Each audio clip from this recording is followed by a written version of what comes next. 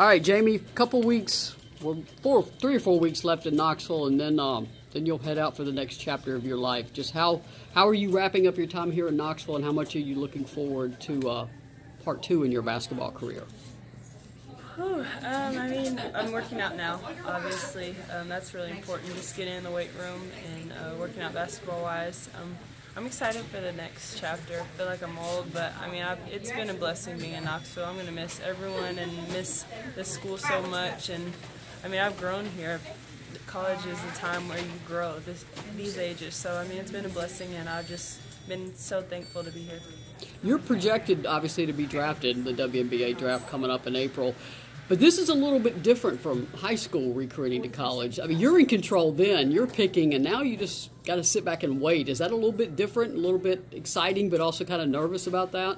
It's exciting. I mean, when you figure out where you're going, I mean, you can control how hard you work and basically things you can control. I mean, you don't necessarily get to pick where you go, but I mean, I'm excited for wherever I go, just getting that opportunity. I mean, the WNBA is a goal that, I mean, a lot of people set when they're younger, so just to be able to potentially live out that dream is just an honor. And then when basketball's done in terms of playing, what will you want to do next? Have you given thought to down the road for yourself? I think Mercedes just ran into a rack of clothes. So. I want to coach. I love being around basketball or sports broadcast, but I just love being around the game in whatever way.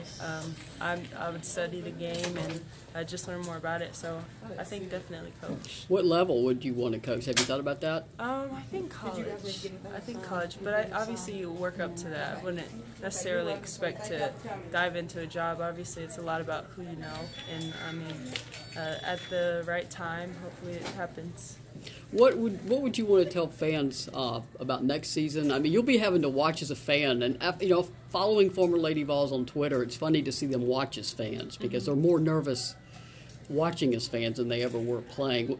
What's your message to the team next season about? Because especially the freshmen coming in, what's your message to them?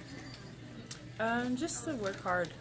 College is a fun time. Obviously, it's a time of growth and also just a chance to compete at one of the top universities in the country.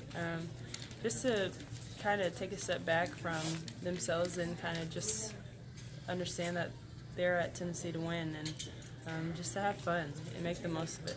And then the last question I always ask the players leaving, will we see you again? Will you come back? Will we see you in Knoxville still? Yeah, well, I've built relationships here, just so many different things. I'll be back. All right. Thank you, Jamie.